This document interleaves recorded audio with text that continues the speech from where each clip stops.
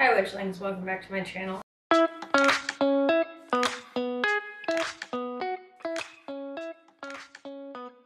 Today, I'm making an outdoor altar for Diana, but first, lunch.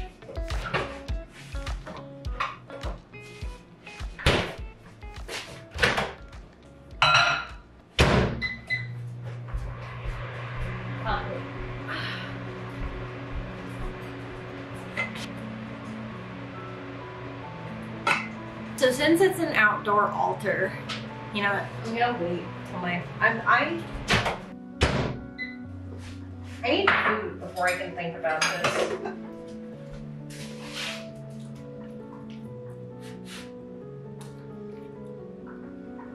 Today we have some polenta with onions and peppers and chorizo. It was fucking delicious. So I do have to like get things for this altar. I know where I'm putting it too. Originally, I was like, I want to use things that I have, but there are a few things in mind that I have to like get. And obviously we're making an altar for Diana, so the dog's coming with me. We're going on a field trip to the local metaphysical store because dogs are allowed inside. I definitely think Benji's gonna help me choose things, right? He went, bleh.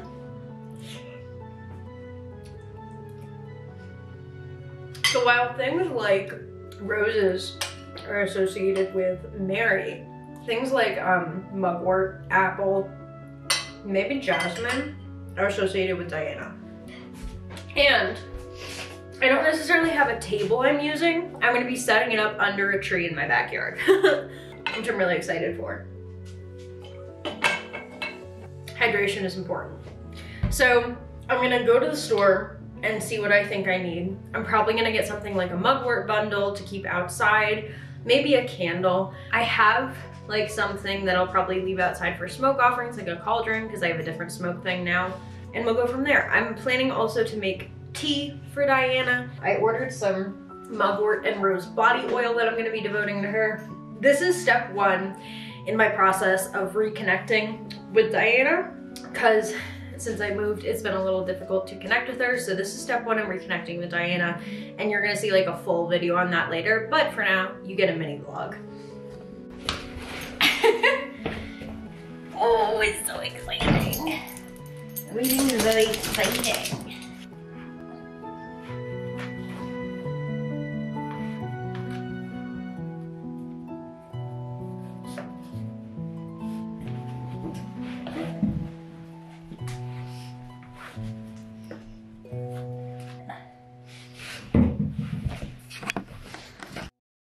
All right, I'm home.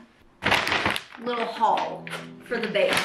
The dog did come with me. I took pictures, but I didn't film inside the store mostly because I had to watch the dog and wasn't able to actually like pull out the camera, focus it, and do all this other stuff. The cat's really interested. So firstly, I got some mugwort, a bundle. I got a mugwort bundle because I don't have one. I have like a rosemary bundle, I have a mugwort bundle, but this is probably gonna stay outside on the altar.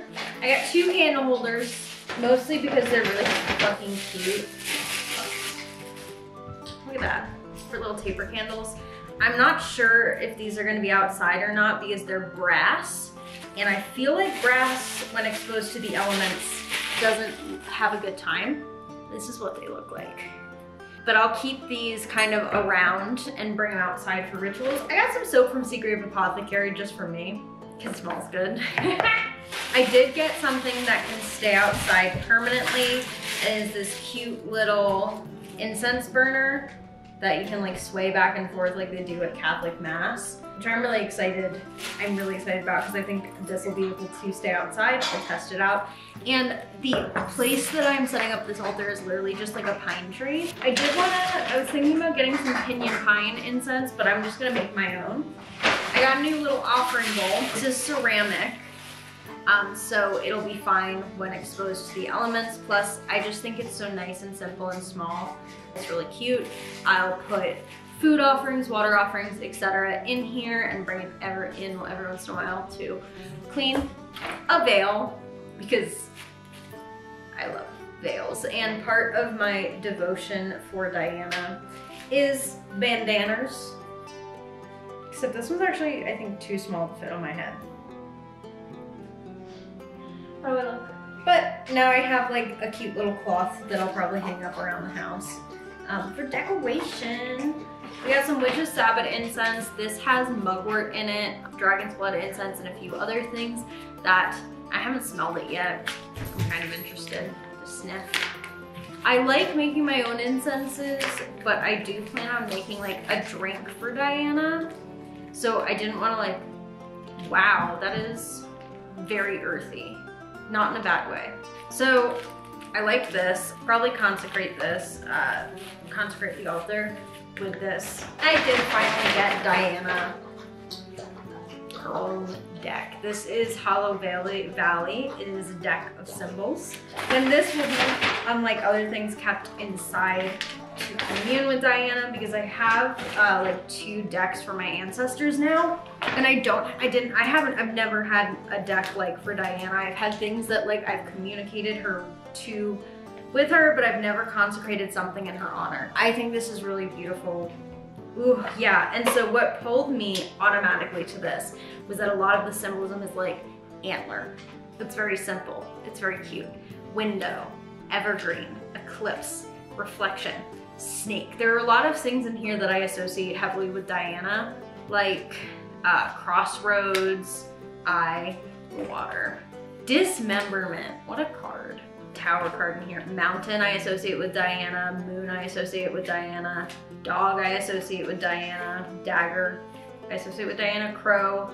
It's got the fox in here too. I love the fox. It's just like such a beautiful deck, forest. And I saw it and I immediately was like, that's Diana's deck. Which is how I like to choose my decks for my guides, is because like, I don't just necessarily like being like, I think they'll like this. Like I see a deck and I'm like, this is for Diana. This is it. And plus oracle cards are great. Let's take a look. It comes with its own guidebook too. Oh, and it breaks down everything in it. I'm so excited for this deck. The next step is consecrating these things in honor of Diana. I'm probably gonna use the mugwort. And from there, going outside and actually creating the altar. So you're gonna see the process and how it goes. I'm very excited. I hope you are too.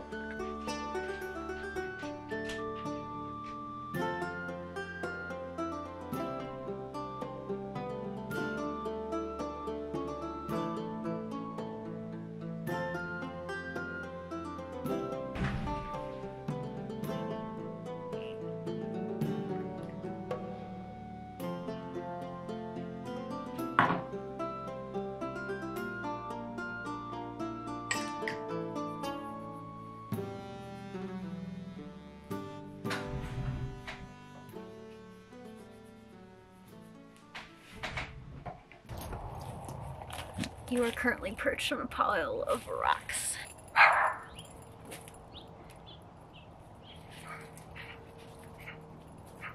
This is the tree. So since Diana is also queen of the woods, I am going to be putting out a little bird feeder with some suet in it as an offering to both her and the local wildlife. I'm gonna be putting it in here.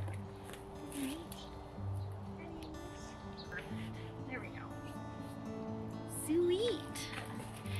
And then I'm gonna tilt you guys up a little because I'm gonna be mostly doing work up here. Nice.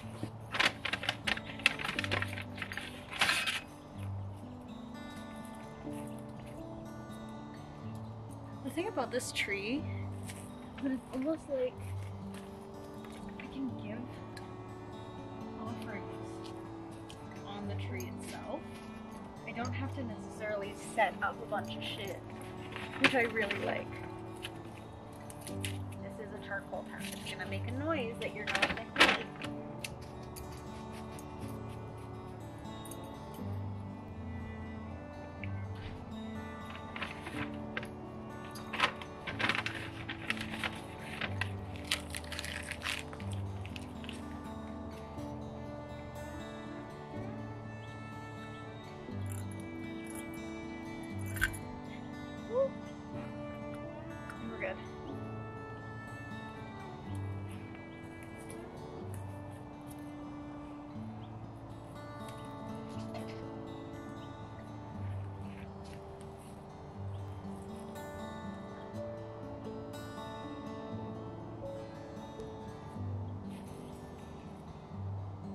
I'll see where I can hang this bad boy.